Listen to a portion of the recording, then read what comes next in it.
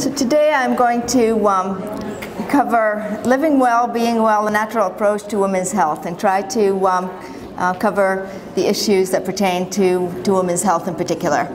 So by all surface measurements, this era should be one of the healthiest on record. Our access to information is through the roof.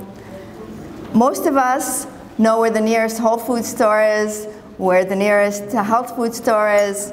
Gyms, our trainers, fitness experts are our best friends. We no longer have it as an annual resolution. We collectively follow every thought that our experts share on social media feeds. We are learning more and attempting more to live a healthy lifestyle. However, we're in a healthcare crisis, not because of money, but because of intent and philosophy.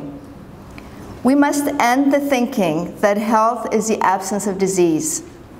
That's like believing that divorce is what creates a healthy relationship.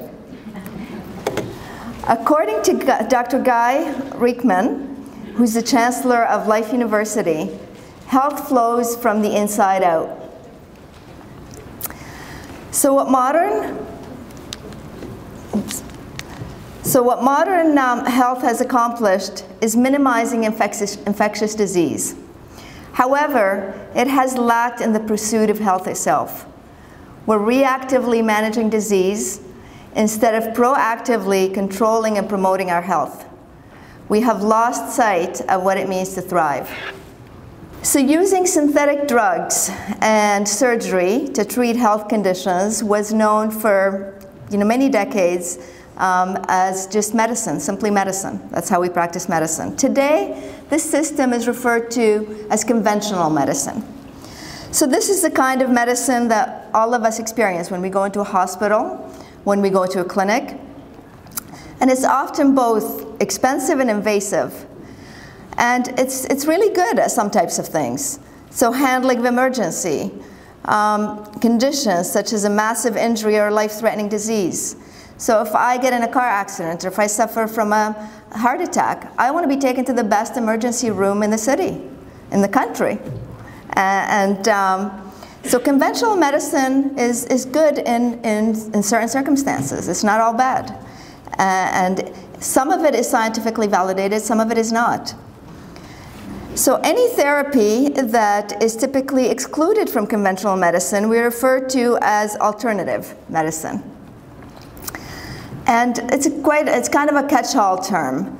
And it refers to hundreds of old and new practices, ranging from acupuncture to homeopathy.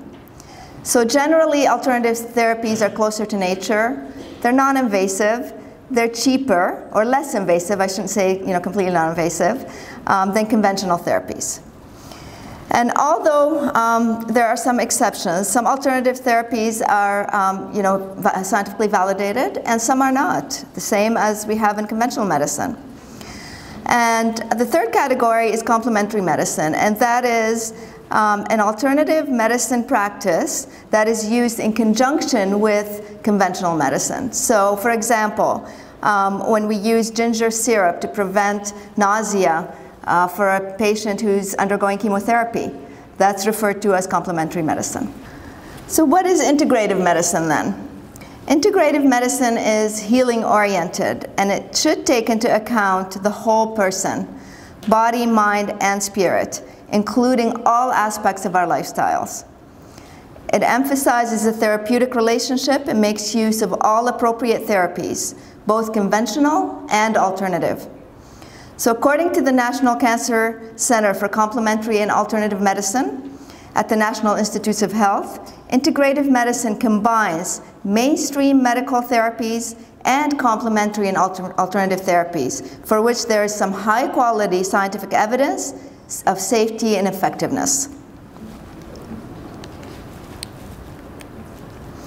And the principles that guide integrative medicine are that it's a partnership. Imagine that, a partnership between the patient and the practitioner in the healing process. It's the appropriate use of conventional and alternative methods to facilitate the body's natural healing innate healing process or response.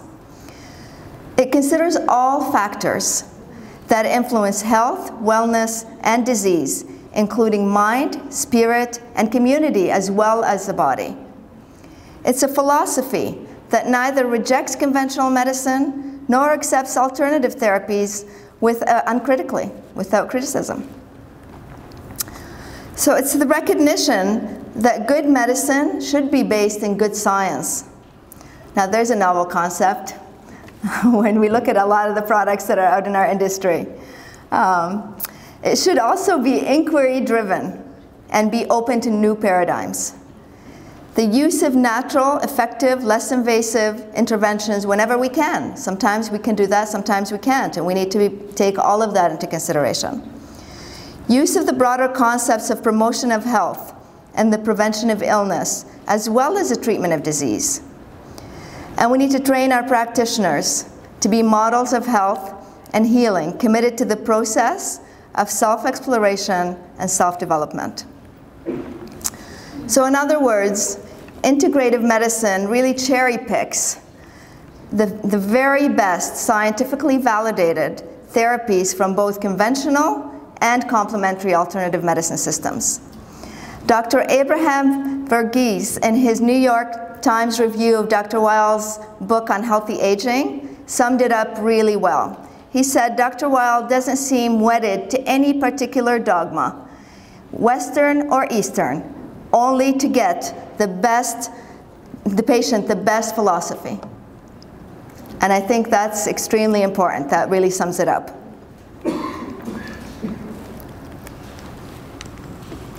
So what does health look like in the 21st century?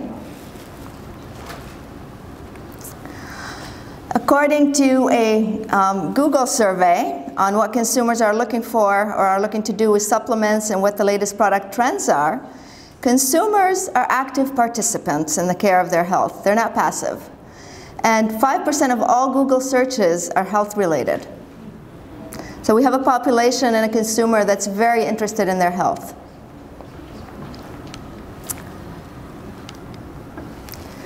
And what's our role as women in health? Traditionally, we're responsible for the health of the whole family. So we make nutritional decisions every day for our families. We make intervention decisions every day for our families. We make supplementation decisions. And we're different in how we process information and how we go about that role than men in that. So when a man has a certain condition, they go to a doctor, they want to know what's wrong, and they want to know how to fix it. We're different. We want to understand what's actually going on. We want to know why is it me? Why am I sick? Why is my child sick? Why is this happening? What are my options? What are my options for me, for my child, for my husband, for what is going on? And what are the consequences of those options? And we want to be involved in the decision making. We don't want someone to just give us a prescription and say, this is what you got, take it and go home, don't ask me questions. We want to be involved in the decision making. We want to understand and discuss those decisions and those solutions. And we want to feel good about those decisions. Now that doesn't bode well with a visit to our family doctor that normally takes less than 15 minutes.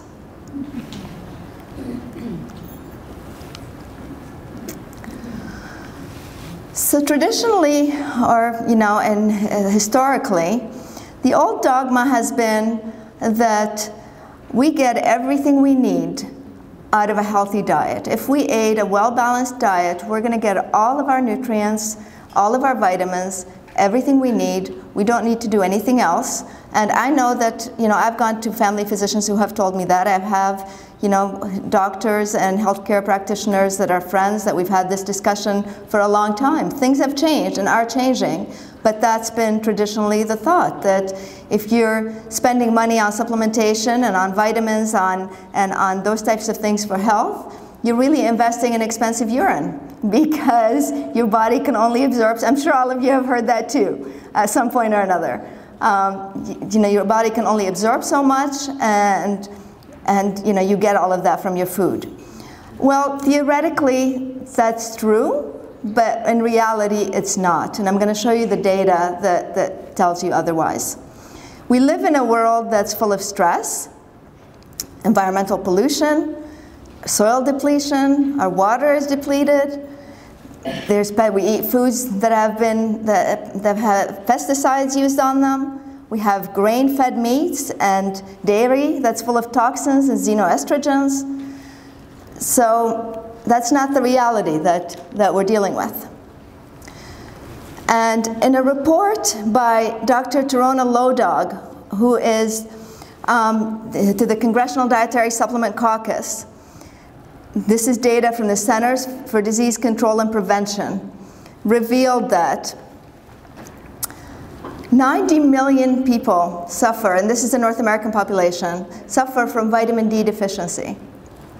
30 million suffer from deficiency in vitamin B6, 18 million from vitamin B12, 60 million from vitamin C.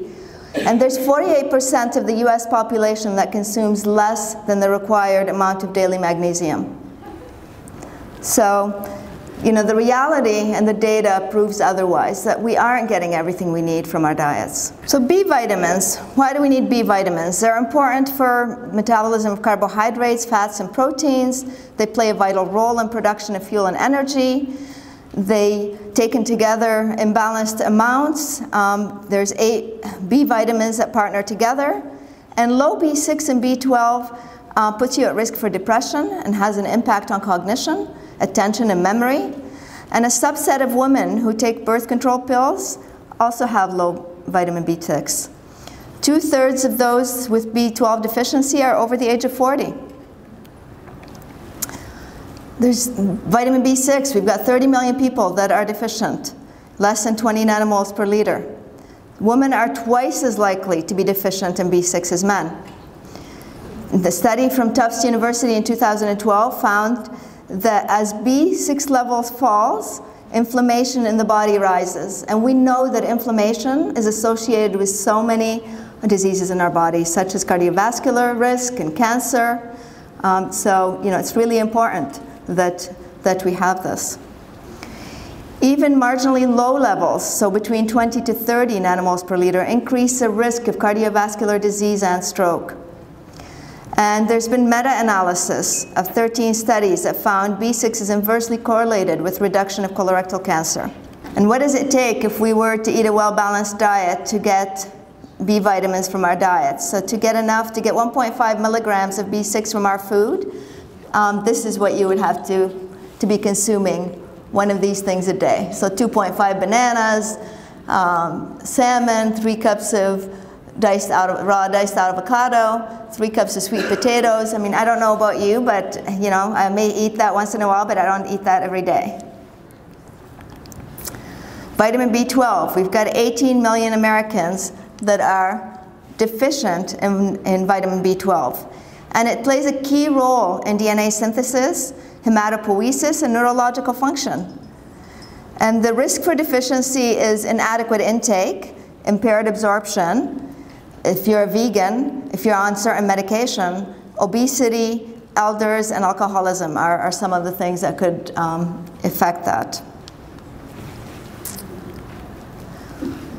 Riboflavin, or B2. Girls with iron deficiency are at risk for low dietary intake. This is crucial for absorption and use of iron.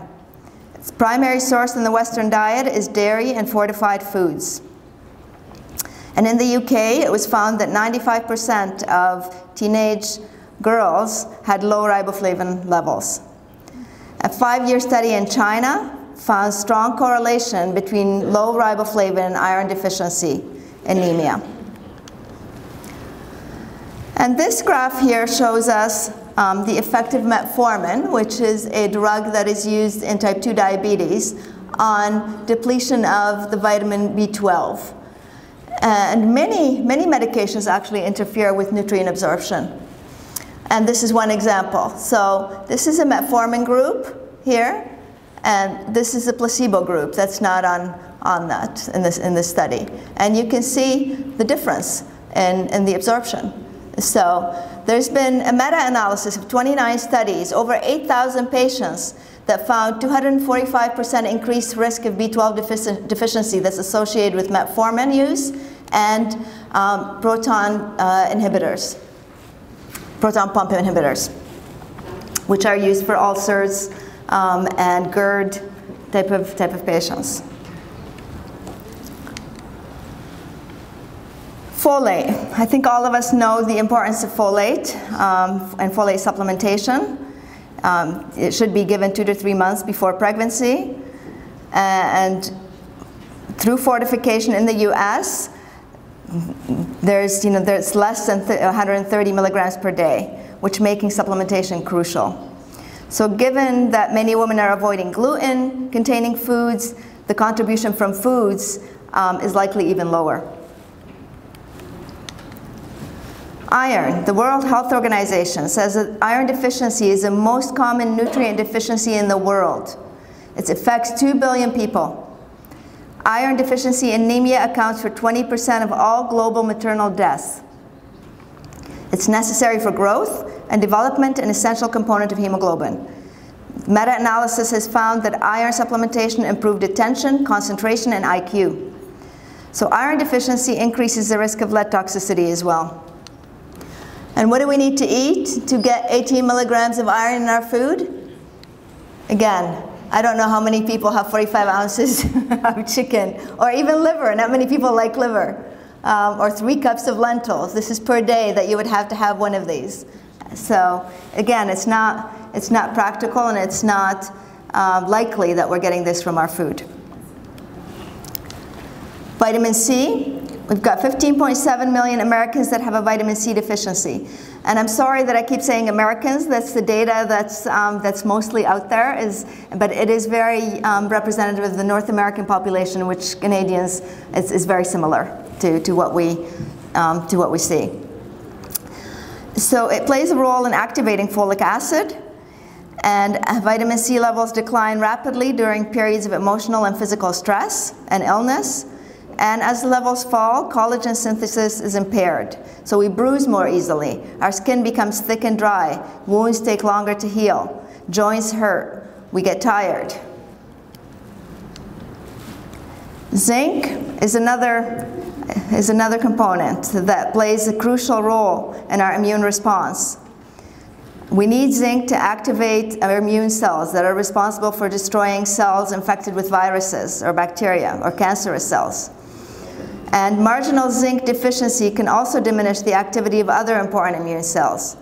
The World Health Organization again estimates that marginal zinc status results in the deaths of over 780,000 children under the age of 5 every year from diarrheal diseases, pneumonia, and malaria.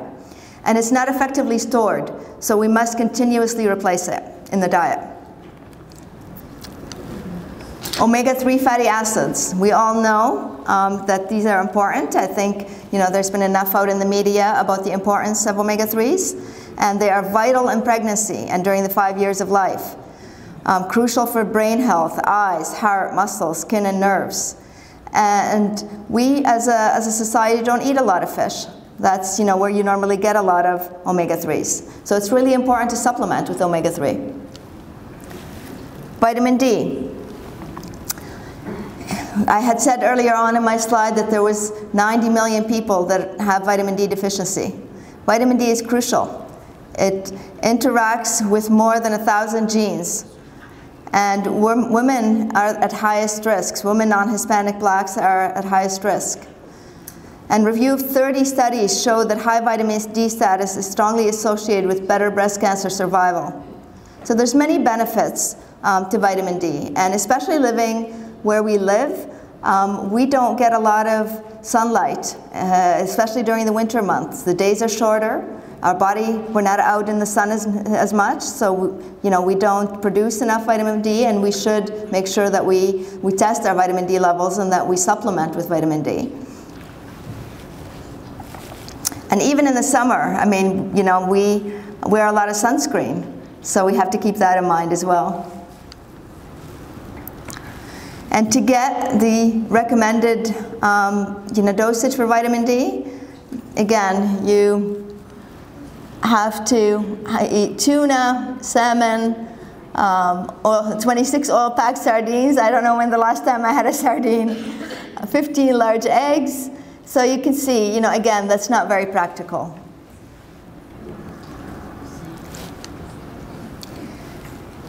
Calcium and PMS. There's been 2 systemic reviews of PMS treatments conducted that there is sufficient evidence to recommend calcium for PMS. And many women, especially adolescents, do not meet the adequate intake recommendations for dietary calcium.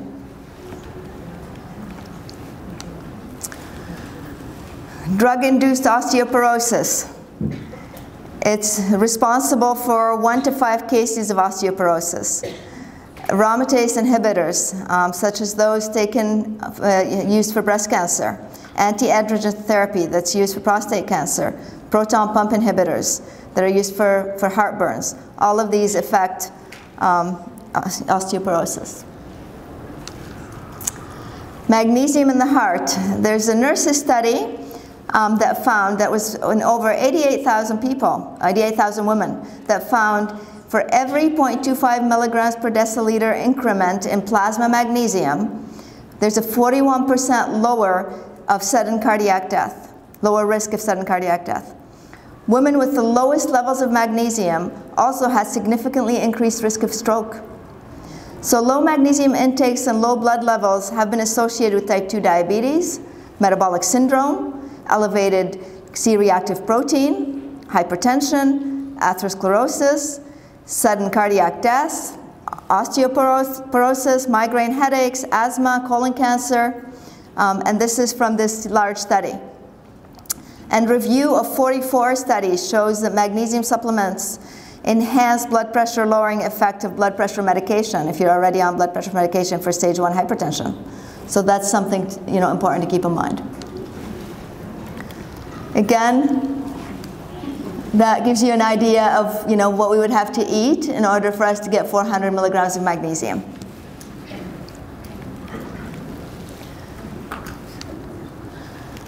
So in 2010, we've got data that shows there's more than 118 million prescriptions for proton pump inhibitors, which roughly has 11 billion in sales, represents about 11 billion in sales. And they deplete nutrients. They deplete nutrients like magnesium, iron, calcium, vitamin B12, folic acid, zinc, vitamin C, vitamin D. And we just heard how important all of those are to our overall health. And these are some other drugs that also deplete nutrients. And these are used for depression, antidepressants. And as you can see, that women are prescribed, the most of these drugs, and they deplete a lot of nutrients. They deplete B12, B2, and vitamin E. So we have to keep that in mind while we're on those kind of treatments as well. So which brings me to this slide, proof of probable harm in the absence of intervention. So Dr. Heaney put out this paper in 2011, and it's really, really important concept that has taken a while to catch on. The absence of medicines will not produce disease. If we don't take a medicine, that's not going to cause us from getting a disease. But if the absence of those nutrients will cause a disease, will result in disease. So given the high prevalence of nutrient deficiency that I've just mentioned in North America, a high proportion of the population is in a pre-disease state. And in the absence of getting the required amounts of those nutrients, and whether we were establishing we're not really getting it from food, so if we don't supplement and look at that, we are going to progress towards a disease state, which establishes a proof of probable harm. So it's a different way to look at it. So supplementation is vital to prevent progression to a disease state. And this fact can't be sidestepped, because the question with nutrients isn't always whether I should use them or not, it's how much do I need.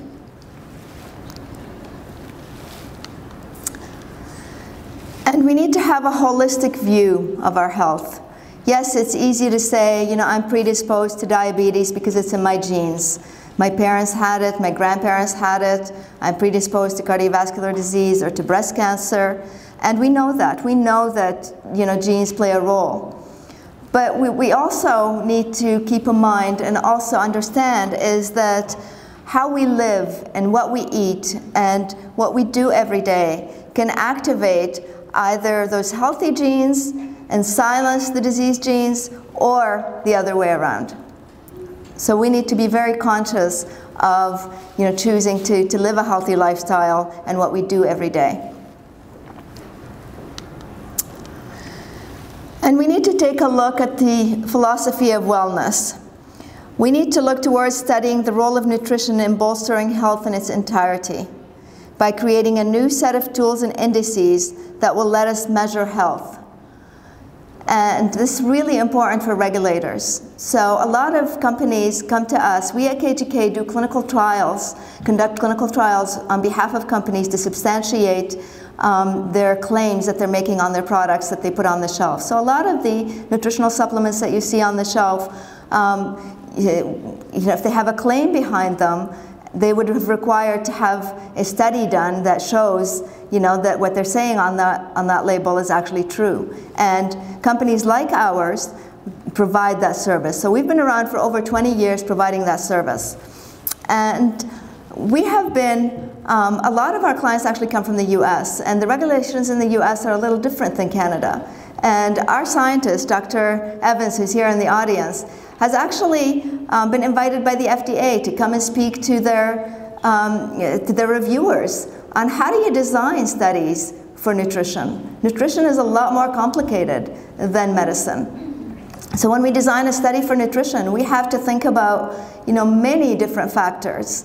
You know, there isn't a true placebo group. We can't deplete these nutrients from our body in order for us to have a true placebo group. Whereas in a drug study, if you're doing, you know, a study for Tylenol, your body doesn't produce Tylenol. So you can give Tylenol or placebo, and it either takes away your headache or it doesn't.